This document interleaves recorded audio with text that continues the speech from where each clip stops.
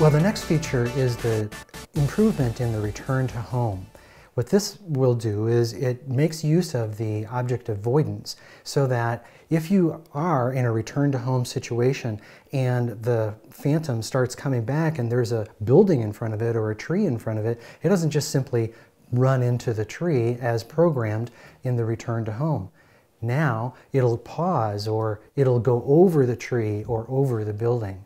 So this is really, really huge because when you're out flying, you're not always thinking about every single object that could get in your way. You're not always thinking about just exactly how high do I need to have the quadcopter set in order for it to get home safely. With this advancement with return to home, this could be a huge saver.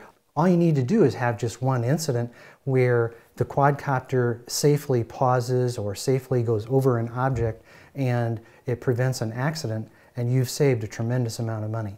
So I see this to be another very strong advancement, and I'm very grateful for it. Well, the next improvement is the battery. The battery on the Phantom 4 is huge, and it also provides 5 extra minutes of flight time.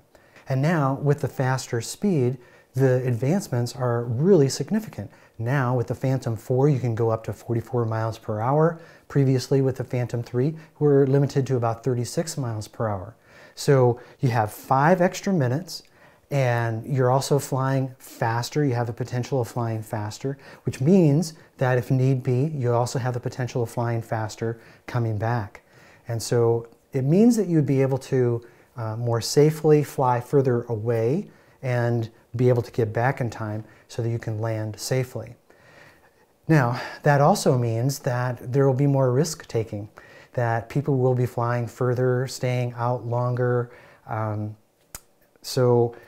These are other things to just keep in mind and weigh, but for those risk takers out there, I would imagine that this is going to provide more freedom. So these new features are really cool and everything, but I know what people are really concerned about is the videography, is the picture quality.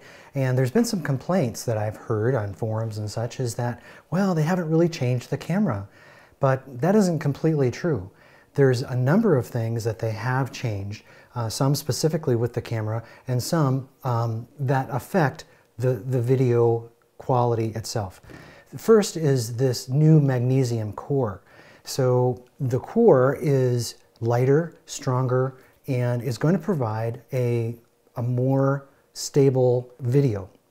And secondly, they moved the gimbal up. They stabilized the gimbal, adding another arm. They also moved it up into the body, which makes it more centralized into the aircraft, again, which provides more stability for video. One of the issues with this jello effect, and I've talked about in another video, you need to have an ND filter on the Phantom on a sunny day so that the shutter speed is not up so high, which is one of the causes of the jello effect.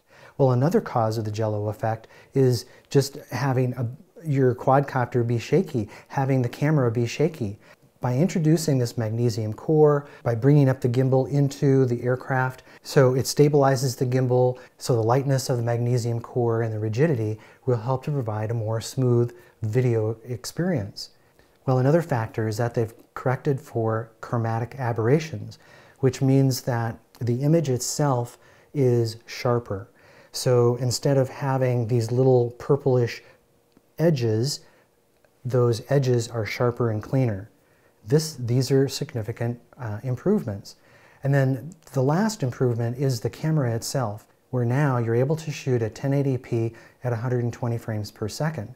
And this is really significant. It allows us to shoot slow motion. It also will allow the footage to look nicer and sharper. Whenever you're flying and shooting video, it does not make sense to me to shoot at 24 frames per second. You would want to shoot at the highest frame rate possible, not the lowest frame rate possible. And so if you have the option for 60, or in this case 120 frames per second, that's the option I'm going to be looking for. And it'll be very interesting to do some testing to see just how much of an improvement it makes and how it looks in contrast to the 4K footage at 30 frames per second. So these are things to really look forward to when we actually get a Phantom 4 in hand and have a chance to go out and fly. But to me, as a videographer, it looks very, very promising that there are significant improvements with the camera. The magnesium core, improvement of the gimbal, improvement of the chromatic aberrations, and then also 120 frames per second at 1080p.